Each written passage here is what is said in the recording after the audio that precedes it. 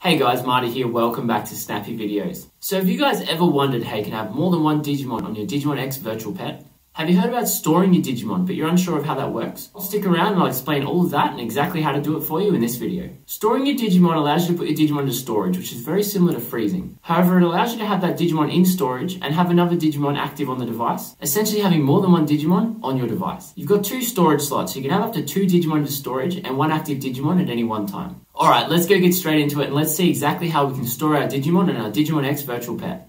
Alright guys, here we are. We've got our Digimon that looks like Squirtle wearing a hat.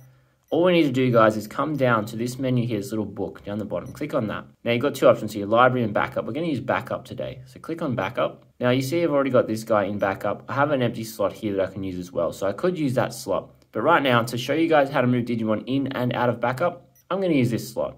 But just know that if you wanted to use the empty slot, you definitely could. You just start again with another egg. Alright, so you come across to the slot you want. As I said, I want to take this Digimon out and put little Squirtle with a hat into storage. Alright, now click on this slot. Do you want to change? Yes or no? Change is yes, no is no. Pretty straightforward. Alright, click change.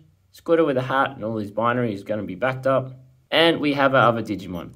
There we go. He's swapped out. And as we can see, if we go down to the book here, back up, Squirtle with a hat is now in storage slot A. If you did B, you just get another egg. I don't want to do that, but that's what you could do. And the same thing to get him out again, guys. Click on him, click change. And go through the cool little animation. I really do like that animation. And bang. Squirtle with a hat is now back on our device. Alright guys, that's how you store and unstore your Digimon on your Digimon X Virtual Pet. Make sure you guys smash the like button if this was helpful to you guys, and I'll see you in another video.